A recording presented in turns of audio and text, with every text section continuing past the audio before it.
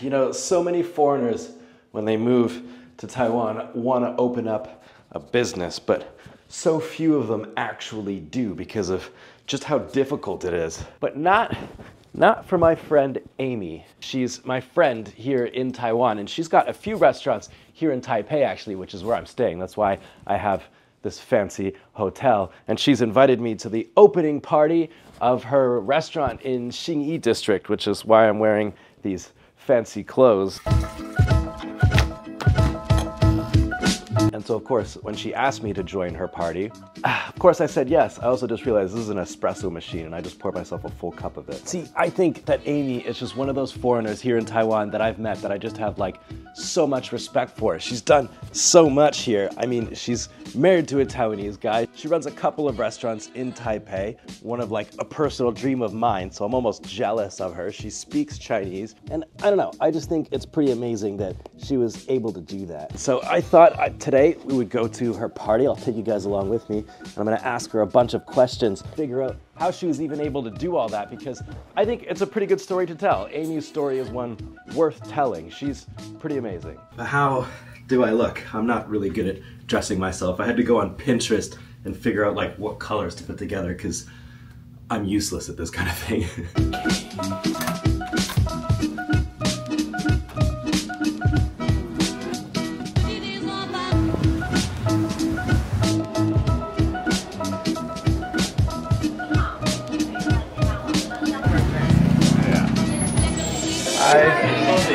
Yeah.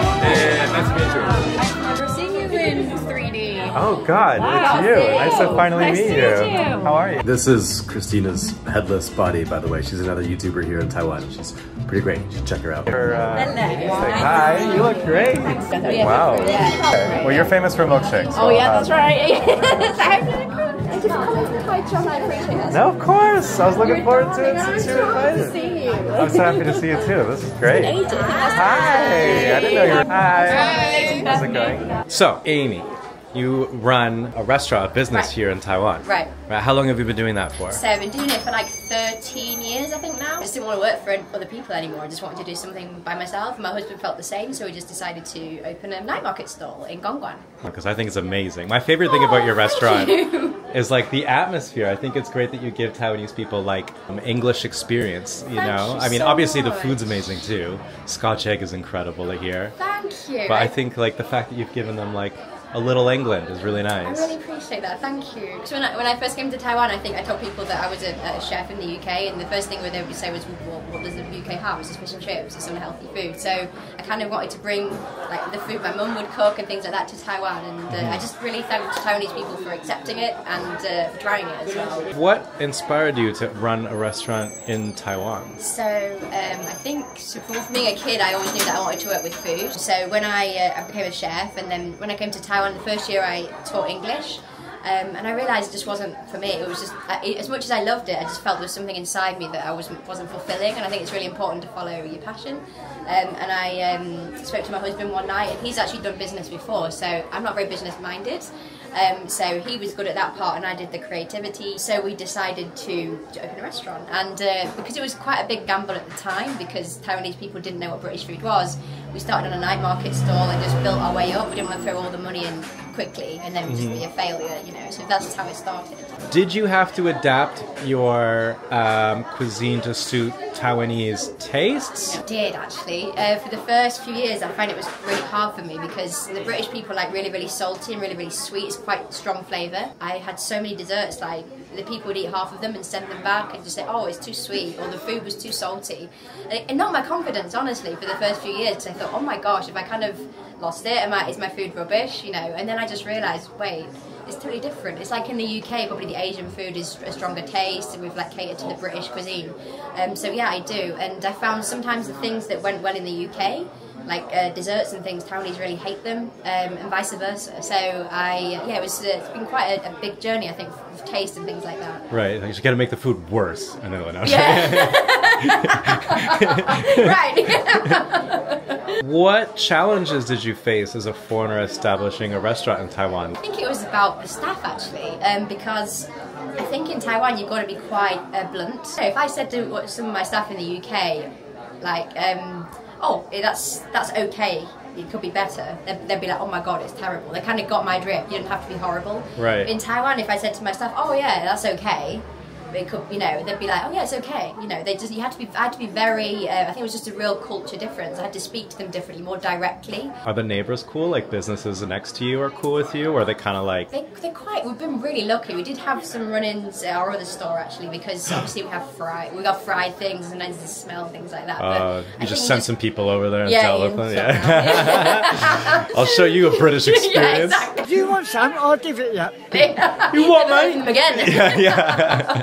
But yeah, I think that's it. I think you just got to respect and, you know, take. Just I think that's it. We kind of spoke it through and stuff. And so actually, we've been really lucky. We haven't met any trouble or anything like that. So this one's tough because you run a British restaurant. But are there any like Taiwanese dining customs or traditions that you've kind of embraced in your restaurant? In the UK, we'd just have we'd have the soup, and then it'd be the salad, and then it would just come one by one. Mm-hmm. In Taiwan, it seems they still kind of prefer. They're okay with, we give them the soup and then we put the salad on the table, then the starter all together. And that's kind of, people always say to us, can you bring it all out together? I think in the UK we'd eat one and then you'd take it away, and it'd be rude to it's so ridiculous to us to have like if me and you were out having dinner and your pasta came like 10 minutes before mine, that is unacceptable. I think that's it as well. Yeah, it is unacceptable. And also the food's got to come out all together, the main courses, right? Yeah, of course. Yeah, and for if us. If not, you just think that's really. I think in the kitchens as well, because you'd always when you got to send the food out, you got to really be good with the timing. And here it's a lot easier because you just think, okay, when the fish is done, just send it out. When the pasta's done, just send it out. There's not that pressure, so it's in a good way. I like that. And also, I find personally when I go to a restaurant as well, we have to wait for all the people to finish their dinner before you start taking the plates away. It's kind of we'd always do that, it would be rude, but in Taiwan, as soon as you finished, people just take your plate away, or the people be eating. Mm-hmm. And I think it's just a cultural difference. I'm used to it now, but I think for a start it was kind of just different culture, I think. Yeah. What's some of the most popular dishes among customers here?